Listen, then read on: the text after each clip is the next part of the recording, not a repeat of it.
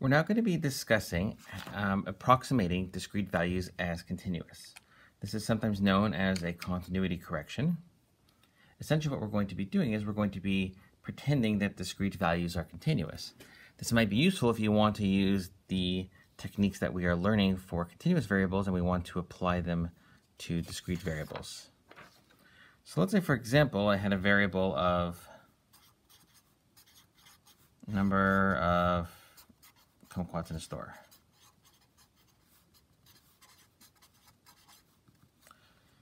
Which is definitely, so that's my variable. So x is going to be the number of kumquats in the store. And I want to know what's the probability of having exactly 82 kumquats.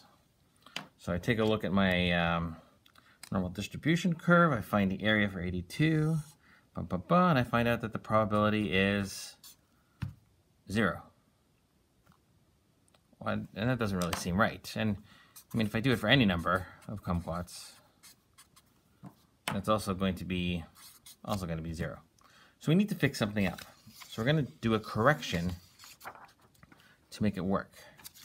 So how are we going to do a correction? What we're going to do is we're going to say, so here's like we'll say the possible number of kumquats in the store. And we're going to take our probability distribution curve and we're going to kind of divide it up. And we're going to divide it up into columns like that.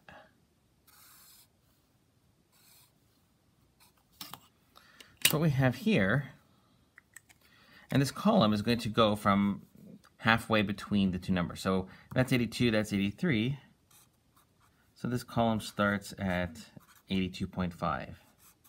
And this is 83.5. And over here is 81.5.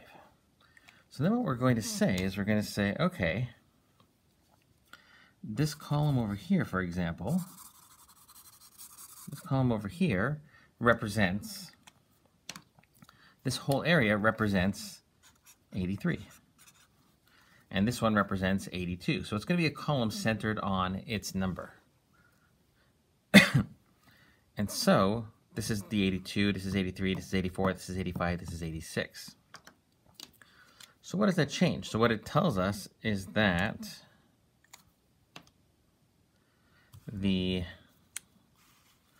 so if I want to know the discrete probability that x is equal to 82, what I'm going to do is I'm going to say, okay, that's the same thing, roughly, as the continuous probability of x being, so the x equals 82 is this column over here.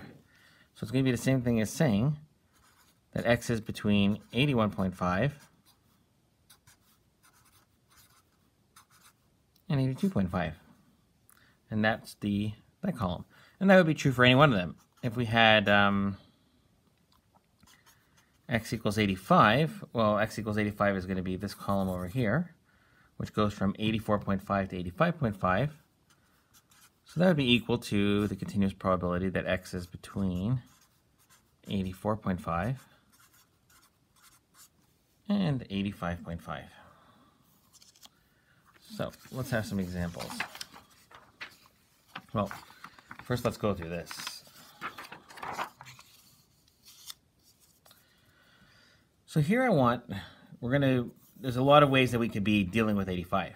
So it doesn't have to only be equal, it could be less than, greater than, less than, or equal. And then, well, it doesn't matter for continuous, it matters for discrete variables, or greater than or equal to. So let's say we want it to be less than 85.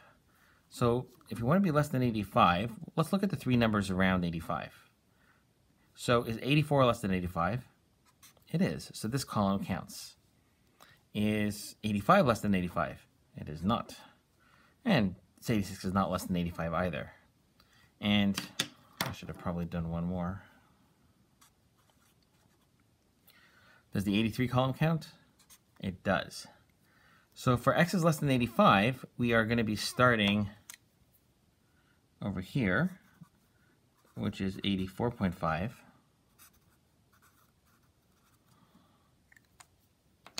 So it's going to be there or less. So if we do the continuity correction, that's going to be the same thing as x is less than 84.5. Let's get rid of these. X has to be bigger than 85. So bigger than 85, does 84 count? It does not. Does 83 count? It does not. Does 85 count? It does not, because 85 is not bigger than 85. This one counts. And so essentially, that's our dividing line over there. And it's going to be 85.5 or more. So that's going to be the same as x is bigger than 85.5. Less than or equal to 85. Well, in that case, so let's do it again. So I'll do it in there. Is 84 less than or equal to 85? It is. Is 83 less than? It is. Is 85 less than or equal to 85? It is. And so actually that one has the same cutoff. But in this case it's going to be that or less. So that's going to be the same as x is less than 85.5.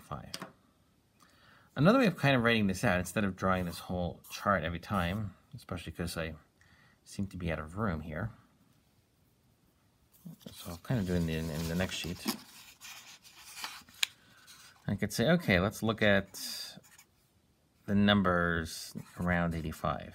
So 84, 85, 86. And I'll do that kind of X and check thing. So is 84 greater than or equal to 85? It is not. Is 85 greater than or equal to 85? It is. It is. So our dividing line is over here. And that tells us then that the probability of x being bigger than or equal to 85 is equal to the continuous probability that x is bigger than 84.5.